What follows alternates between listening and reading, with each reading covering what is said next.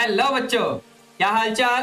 This is OP Gupta, your math mentor on this beautiful channel of yours, that is MATHEMATICIA by O.P. Gupta. So in today's class we are going to discuss case study question for class 12.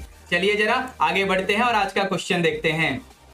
तो जैसा कि आप यहाँ पर देख रहे हैं बच्चों, बेसिकली यहाँ पर हमें केस स्टडी क्वेश्चन में 5 सब पार्ट्स मिलेंगे, जिसमें से कोई से भी 4 सब पार्ट आपको सॉल्व करने होंगे। हर सब पार्ट 1 नंबर का होने वाला है। एंड मोर ओवर इस टाइप के क्वेश्चंस यानी केस स्टडी टाइप के क्वेश्चन सीबीएसई के 2022 वाले एग्जाम के लिए बहुत इंपॉर्टेंट हैं। ठीक है बच्चों, वैसे इसके बारे में मैंने 5 जुलाई का सर्कुलर जब डिस्कस किया था तो वहां पर बताया था, इसलिए अगर आप लोगों ने केस स्टडी टाइप के क्वेश्चन की प्रैक्टिस प्रॉपरली नहीं की तो आपको प्रॉब्लम हो सकती है। ठीक है, इससे पहले भी मैंने केस स्टडी टाइप के क्वेश्चन सॉल्व किए हुए हैं आपके इस चैनल पे, आपको प्लेलिस्ट का लिंक इस वीडियो के डिस्क्रिप्शन बॉक्स में मिल जाएगा। अब फाइनली चलते हैं और अपने क्वेश्चन का सॉल्यूशन स्टार्ट करते हैं। यहां पर क्या बोला गया है, अ box manufacturing company wanted to hire engineering graduates from an engineering college. The instructor of the company told a participant to construct an open box with square base from a given quantity of cardboard having an area of C square units. ये रहा आपका box जो कि open box है, जिसका base जो है वो स्क्वायर की फॉर्म में होने वाला है। यहां पर डायमेंशन से भी आपको आइडिया लग रहा होगा, और इसका हाइट यहां पर जैसा कि आपको दिख रहा है कि y दिया हुआ है। यहां पर इस बॉक्स को बनाने के लिए हमें जिस कार्डबोर्ड को काट पीट के इस बॉक्स को बनाना है ना, उस कार्डबोर्ड का एरिया देखो यहां पर दिया हुआ है, cardboard having an area of C square units. इस तरीके से जरा इस बॉक्स का एरिया हम निकाल लेते हैं, वो एरिया C के इक्वल आना चाहिए, समझे। तो यहां पर बेस का एरिया निकालोगे वो बनेगा x इंटू एक्स, समझे। यहां पर अगर देखो इस वाले साइड का एरिया निकालोगे तो ये क्या बनने वाला है बच्चों, x इंटू वाई। ऐसे यहां पर भी x इंटू वाई बनेगा, देखो ये वाला भी x इंटू वाई ही बनने वाला है, समझे। यहां पर x इंटू वाई, ये भी x इंटू वाई, ये पीछे वाला देखो ये वाला भी x इंटू वाई और ये वाला भी x इंटू वाई, समझे कि नहीं। तो ये बन गया 4 टाइम्स x इंटू वाई और ये पूरा C के इक्वल आने वाला है। मतलब इसे मैं लिख के रख लेता हूं, x square plus 4xy will be equal to C, समझे कि नहीं। अब आगे बढ़ते हैं जरा और अपने क्वेश्चंस को देखते हैं। तो यहां पर जैसा कि आप देख रहे हैं, पहले क्वेश्चन में क्या बोला हुआ है, if the length of the side of square base B x units. अच्छी बात है, डायग्राम में भी हमको दिख रहा था, और इसका हाइट y यूनिट्स है, वो भी हमें डायग्राम में दिख रहा था। ठीक है, तो यहां पर करना क्या है, area of the material used. देखो हमने ऑलरेडी ये रिलेशन निकाल लिया है, जिसको मैंने अंडरलाइन किया हुआ है, देखो ये वाला रिलेशन। तो चलिए इसका काम यहां पर हो चुका है, x square plus 4xy equal to C। तो यहां पर आपका जो कार्डबोर्ड है ना, उसका एरिया यही तो था, तो आपको C की वैल्यू लिखनी थी, तो C की वैल्यू ये रही, x square plus 4xy, x square plus 4xy, जैसा कि मुझे दिख रहा है पहले वाले ऑप्शन में दिया हुआ है। Option A of first part is true. ठीक है, ये करेक्ट हो गया। अब आगे बढ़े अगले क्वेश्चन की तरफ, यानी सेकंड पार्ट की तरफ। तो ये रहा जी सेकंड पार्ट आपके सामने आ चुका है। यहां पर x और y में क्या रिलेशन होगा ये आपसे पूछा गया है। भाई देखना, अभी आप लोगों ने थोड़ी देर पहले x स्क्वायर प्लस 4xy की वैल्यू लिखी है, तो यहां पर जैसा कि मुझे पता है x square plus 4xy now that is equal to C। तो यहां पर अगर मैं ध्यान से देखूं, देखो पहले x स्क्वायर की वैल्यू लिख लो या फिर 4xy की वैल्यू लिख लो, 4xy की वैल्यू लिखो तो ये बनेगा C माइनस एक्स स्क्वायर। अब ऐसा मैंने इसलिए किया क्योंकि यहां पर चारों ऑप्शन में या तो C माइनस एक्स स्क्वायर या फिर एक्स स्क्वायर माइनस C मुझे दिख रहा है, समझे। अब यहां पर या तो x की वैल्यू निकालूंगा मैं या फिर y की वैल्यू निकालूंगा। जैसे ही मैं x की वैल्यू निकालूंगा C minus x square upon 4y ऐसा हो जाएगा, और अगर y की वैल्यू निकालोगे तो C minus x square upon 4x ऐसा आ जाएगा। देखो इस टाइप का तो कहीं पर है नहीं, बस ये वाला आपके ऑप्शन में दिख रहा होगा। कौन से ऑप्शन में, पहले वाले ही ऑप्शन में आपको दिख रहा होगा। मतलब यहां पर भी ऑप्शन ए सही हो गया। ठीक है, अब आगे बढ़े अगले क्वेश्चन यानी थर्ड पार्ट की तरफ। तो यहां पर हम थर्ड पार्ट में क्या देख रहे हैं बच्चों, आपसे ना बॉक्स का volume in terms of x से पूछा गया है। देखो आपका जो बॉक्स था ना वो किस शेप में है बच्चों, यहां पर देखिए। अब इस शेप में यानी क्यूबॉइडल शेप में होने के कारण वॉल्यूम का फॉर्मूला क्या चलेगा, वॉल्यूम का फॉर्मूला चलेगा LBH वाला, समझे। यहां पर L यानी x, B यानी x और H यानी y, इस तरीके से। अब यहां से अगर मैं आपसे कहूं कि x इंटू वाई की वैल्यू बताओ तो ये बनेगा C minus x square upon 4, समझे कैसे। यहां देखिए यहां पर आप x इंटू वाई की वैल्यू निकालोगे तो c minus x square upon 4 आ जाएगा, है कि नहीं? साइड चेंज करके देख लो, ठीक है बच्चों। तो यहां पर मैंने वही तो लिखा हुआ है, लेकिन ऐसा आपके ऑप्शंस में कहीं नहीं है, मतलब मुझे x को अंदर भेजना पड़ेगा, cx माइनस एक्स क्यूब ऐसा। तो cx माइनस एक्स क्यूब जैसा कि मुझे दिखा पहले वाले ऑप्शन में ही लिखा हुआ है, जो कि आपको भी दिख रहा होगा। नाउ डोंट थिंक कि हर क्वेश्चन का आंसर ऑप्शन ए ही सही होने वाला है, ठीक है। आगे बढ़ते हैं, जरा फोर्थ पार्ट को देखते हैं, इसमें क्या बोला गया है। तो फोर्थ पार्ट यहां पर आपसे कह रहा है कि at what value of x volume of the box is maximum, यानी बॉक्स का वॉल्यूम मैक्सिमम होगा तो x की वैल्यू क्या होगी। चलिए काम शुरू करते हैं। मैक्सिमा मिनिमा का कंसेप्ट अब लगेगा। 1/4 यहां पर क्या था बच्चों, वॉल्यूम था cx माइनस एक्स क्यूब, यानी cx माइनस एक्स क्यूब। चलिए अपना काम शुरू करते हैं, यानी डेरिवेटिव करते हैं। तो dv अपॉन dx, ये 1/4 तो बाहर है ही, cx समझे, यहां पर ये एक्स क्यूब का इस तरीके से हो जाएगा।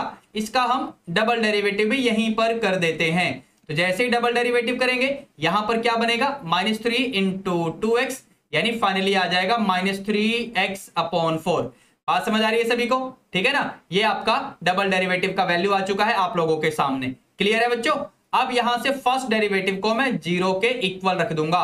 तो फर्स्ट डेरिवेटिव यानी dv अपॉन dx, इसे 0 के इक्वल रखेंगे ताकि हमें क्रिटिकल पॉइंट्स मिल पाए, ठीक है ना बच्चों? तो यहां से जैसे ही मैं x की वैल्यू निकालने जाऊंगा तो c minus 3x square, now that is equal to 0। यहां से x स्क्वायर की वैल्यू c/3 आएगी, मतलब x की वैल्यू c अपॉन 3 पूरे का अंडर रूट। देखो ऐसा आ जाएगा।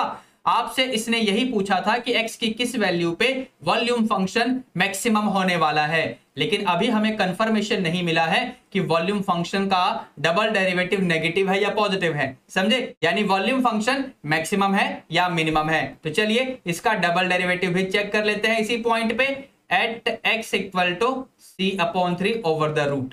तो जैसे यहां पर आप ये वैल्यू पुट करेंगे ना बच्चों, यहां पर c upon 3 over the root जैसे ही पुट करेंगे तो ये पक्का लेस देन 0 आने वाला है। इसका मतलब ये हुआ कि volume will be maximum eight x equal to c over 3 पूरे का अंडर रूट, समझे? और ऐसा मुझे ऑप्शन बी में दिख रहा है, जैसा कि आपको भी दिख रहा होगा, यानी फोर्थ पार्ट का ऑप्शन बी सही हो गया।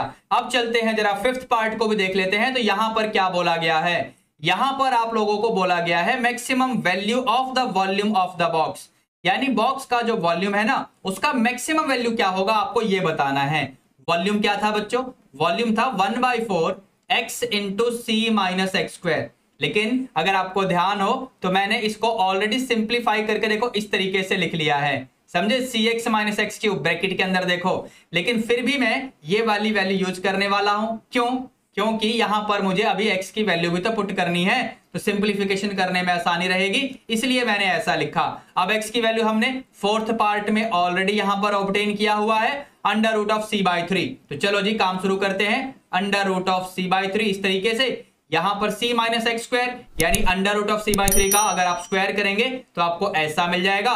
फाइनली ये बनेगा 1/4 अंडर रूट ऑफ c/3, यहां पर मिलेगा 2c अपॉन 3। एलसीएम लेके देखो, समझे? यहां पर 2 से ये 4 कैंसल आउट होगा तो नीचे 2 बचेगा, 3 पहले से ही है यानी 1/6 आ जाएगा, ऊपर c पहले से है और ये अंडर रूट ऑफ c/3, जिसे आप लोग चाहें तो एक बार और ऐसे करके लिख दो ताकि आपके गिवन ऑप्शन में आपको दिख जाए कौन से वाला एग्जैक्टली मैच कर रहा है।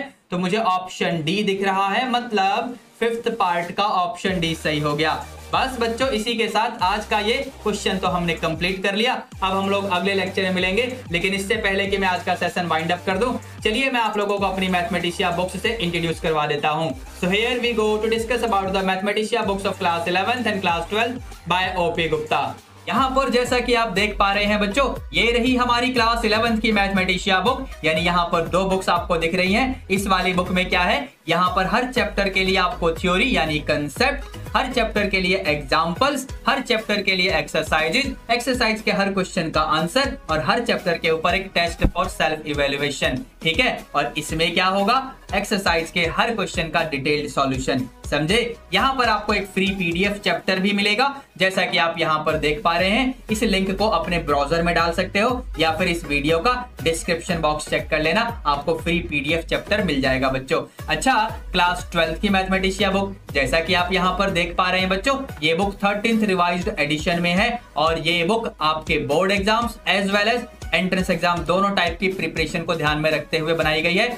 This book is written for the academic session 21 to 22 as per the competency based education. That's why it includes case study questions also. Moreover, this book also has been given with the detailed solution for each exercises question of each and every chapter. क्या यहाँ पर भी free chapters हैं? बिल्कुल, यहाँ पर तो दो चैप्टर्स आपको फ्री मिलने वाले हैं, यानी chapter 3 of your NCERT matrix वाला टॉपिक देख लो यहाँ पर, और चैप्टर 7 ऑफ योर एनसीईआरटी यानी इंटीग्रेशन वाला चैप्टर। ठीक है, और ये लिंक आपको इस वीडियो के डिस्क्रिप्शन बॉक्स में भी मैंने डाल के दिए हुए हैं। ठीक है बच्चों, अब मैं जरा आपको कुछ और पब्लिकेशन भी दिखा दूं अपनी। तो ये रही हमारी एनसीईआरटी एग्जाम्पलर प्रॉब्लम की सॉल्यूशंस बुक, मतलब क्लास 12th के लिए, और ये क्लास 11th के लिए। ठीक है, ये हमारी ऑब्जेक्टिव मैथमेटिशिया बुक है क्लास 12th के लिए। और क्या है हमारे पास, ये हमारा सीबीएसई का चैप्टर वाइज पीवाईक्यू वाला बुक है, ये वाला, समझे। और ये क्या है, ये सीबीएसई के प्रीवियस ईयर के सॉल्व्ड पेपर वाली बुक है, लेकिन इसमें latest pattern based sample question paper भी ऐड किए जाते हैं। अगर आप लोग अपनी बुक को ऑर्डर करना चाहते हैं तो बुक्स ऑर्डर करने के लिए आप इस व्हाट्सएप नंबर पे मैसेज कर सकते हैं, आप लोगों को सारी डिटेल प्रोवाइड कर दी जाएंगी along with the price description. अब आगे बढ़ते हैं जरा, और यहाँ पर इसे प्यारे से क्वेश्चन का आंसर करते हैं। इसका आंसर क्या होने वाला है, सब्सक्राइब तो कर लिया है ना? हाँ जी, बहुत बढ़िया, वेरी गुड। सब्सक्राइब तो कर लिया है ना? ना जी क्यों? इस चैनल को सब्सक्राइब करके बेल नोटिफिकेशन प्रेस कर लेना, ताकि हर वीडियो की अपडेट आप लोगों को टाइम टू टाइम मिलती रहे। और फिर इस वीडियो को लाइक करने के बाद इस वीडियो को अपने सभी क्लासमेट्स के साथ भी शेयर कर देना। ठीक है बच्चों, तो चलिए बच्चों, इसी के साथ I am going to wind up the session for now. This is O.P. Gupta, your math mentor on this beautiful channel of yours, that is MATHEMATICIA by O.P. Gupta. Signing off for the day. Let's meet in the next class. Till then, be good, take care, all the best. Thank you.